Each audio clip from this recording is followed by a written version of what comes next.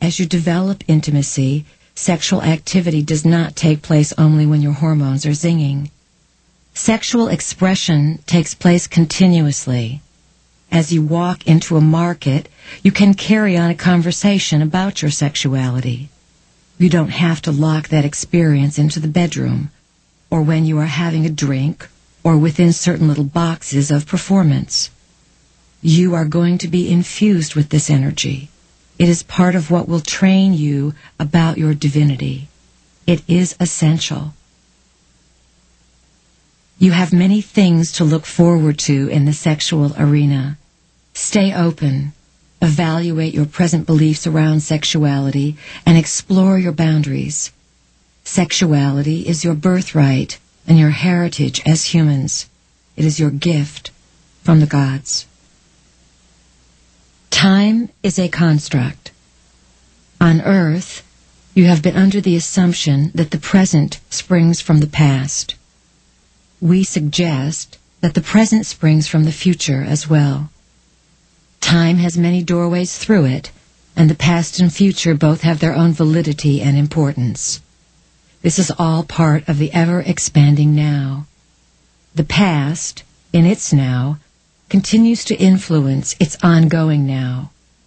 These ongoing nows continue to grow and mature, the same as their future counterparts. The assignment you are on involves changing your past as you spring from the future in order to create a different present. You are ruled by cycles and rhythms.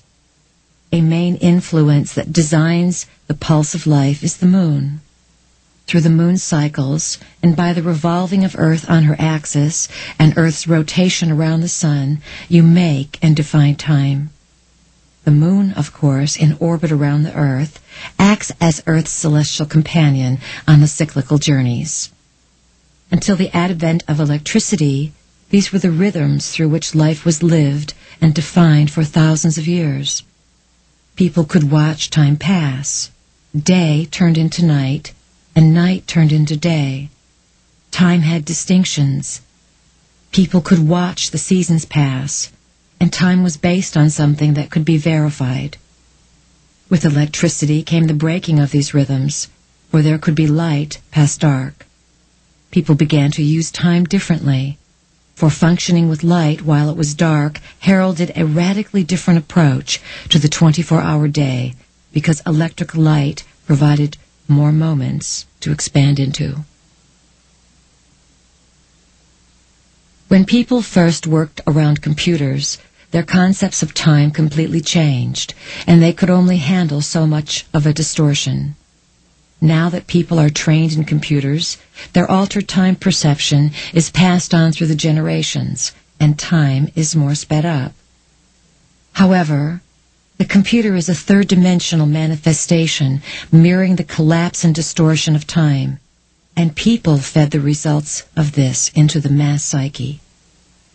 This permits people like you to weave things together and perceive reality from a significant psychic viewpoint, a different point in time. The splitting of the second and the infusion of the computer heralded the technological boom of this century, completely changing everything and speeding your consciousness toward untold probabilities. The second and the moment continuously hold more events. Time has a variable now. It cannot be measured and clocked any longer. You can change, bend, and move time. As time collapses, new concepts, ideas, inventions, and alternatives are bombarding the mass psyche of the planet every few moments. Probabilities of the moment are awakening and expanding through your experience of self-realization. Because you have mastered an affinity to connect with intelligence outside the planet, collectively, the planet is beginning to qualify for a higher rate of intelligence and responsibility.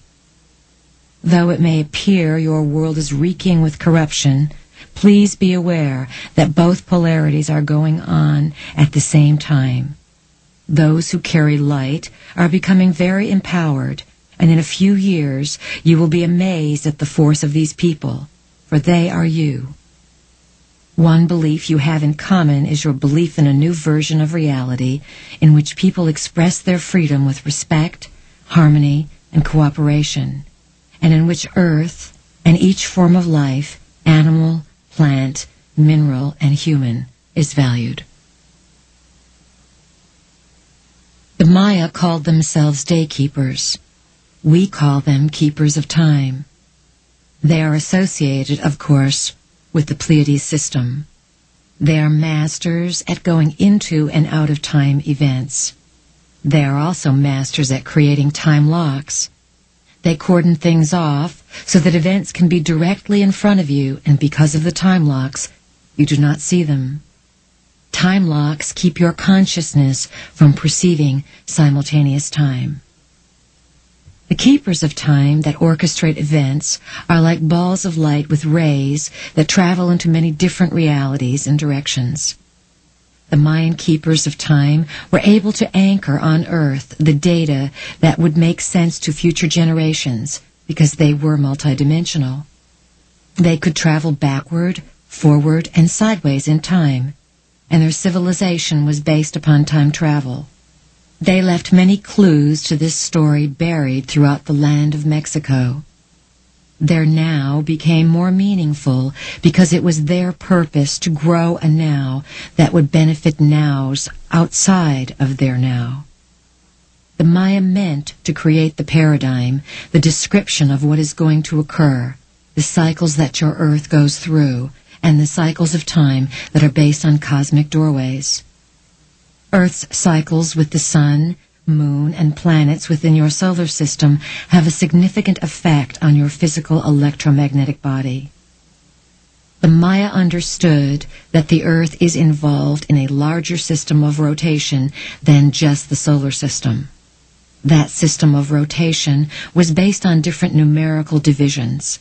The Maya created and defined time in your system based upon their knowing that you were part of much larger cycles.